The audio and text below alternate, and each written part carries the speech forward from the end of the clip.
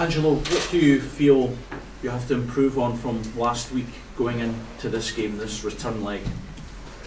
No, I think at this point, at this stage of season, our training, our session, our hours of training is precious, and I think this week we training a lot, and I expect a good performance for tomorrow. How different a game will it be now that you're back at Rugby Park? But I think it's important to have the same attitude and approach of the game. It's very important this. Then of course we expect another type of games, because we have a great respect of Conesqui Nomad, but at the same time their work, their system is possible to change, but not change their attitude at the game the same.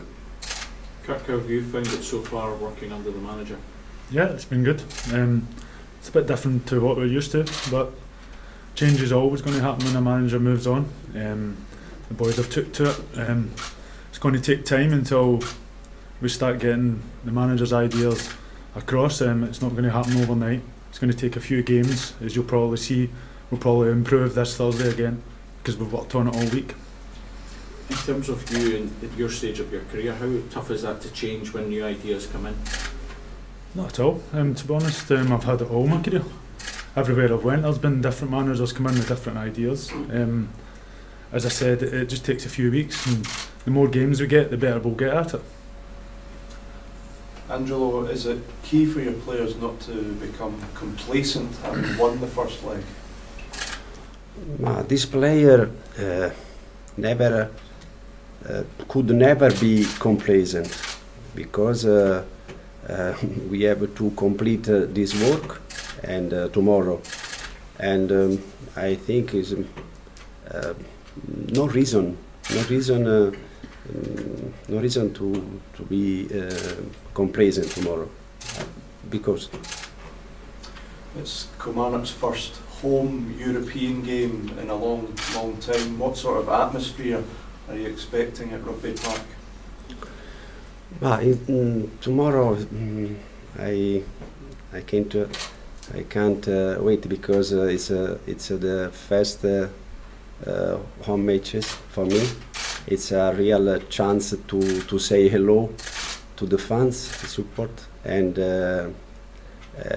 for me it's a great opportunity, and I think tomorrow will be a great atmosphere, and I want to see, I want to listen my fans, the noise, the passion, because you know the support Killy is very noise.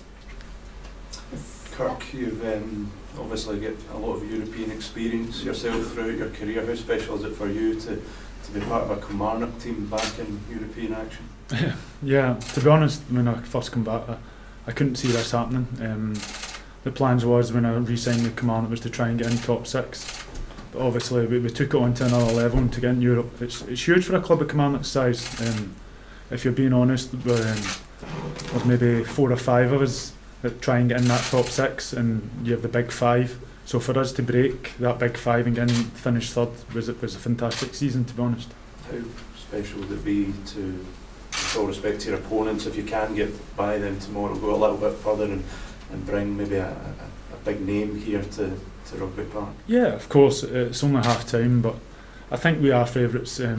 We are the bigger club out of the two of them. We've got a lead from the away leg, we're at home, so we'll be going to try and win the game.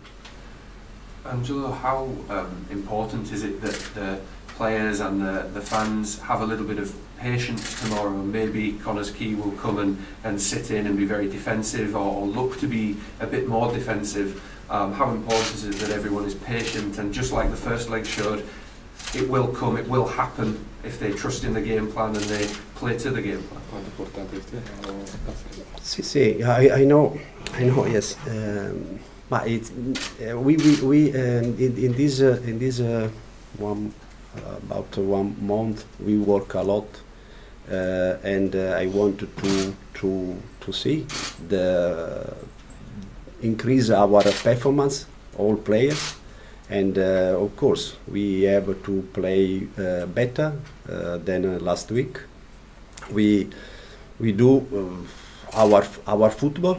I want to see this because I think my players they can improve game to game, and I expect this a great atmosphere, because I know this these players are able to do a good game, and I want to see this. Just a similar question to yourself, Kirk, from a player's point of view. How important is it, again, that first leg showed you that, you know, bearing with a bit of patience, you know, trusting in the system and the way that the game's panning out? Yeah, it's difficult. I know personally, because we did it last year against the big teams, and it's hard to break down. And as you said, we do need the fans to be patient. But on the other hand, we're in the lead, so at some point they need to open up and try and go for it, which might play into our hands. Angelo, just away from the game tomorrow, if I can just ask you about a player who was here last season.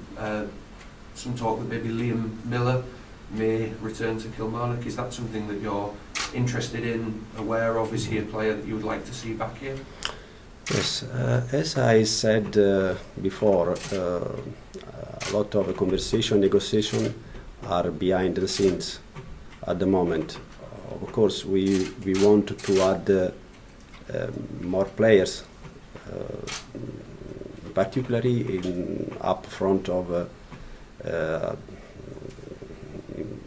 support of Brofi, of course. But at the moment, we are in this way, you know. Angelo, with your experience in Europe as an assistant coach, yeah, how tough do you think it is, or do you think it's possible for Kilmarnock to reach at least the playoffs or the group stage?